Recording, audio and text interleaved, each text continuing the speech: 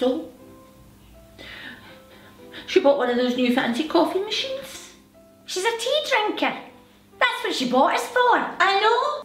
So they tried to make me go into it. But did I fit? No, I did not. I was tipped and tilted and nearly chipped.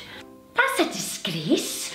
So then she has to use one of those wee fancy coffee cups. You know, the wee ones you use when you really don't want any coffee at all. Disgusting, so it is. Took 3 of them to fill me up. Then she added the frothy milk. No.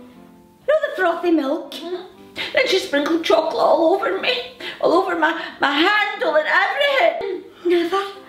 What did you do? Nothing. I just stood there and took it.